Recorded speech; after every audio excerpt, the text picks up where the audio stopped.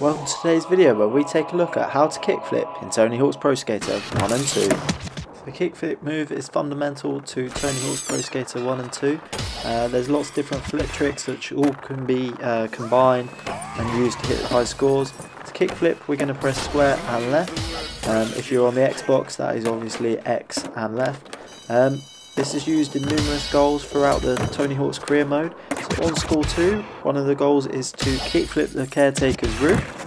So we're going to be using the square and left button across this gap coming up right here. So we're just lining it up after we hit the wall ride.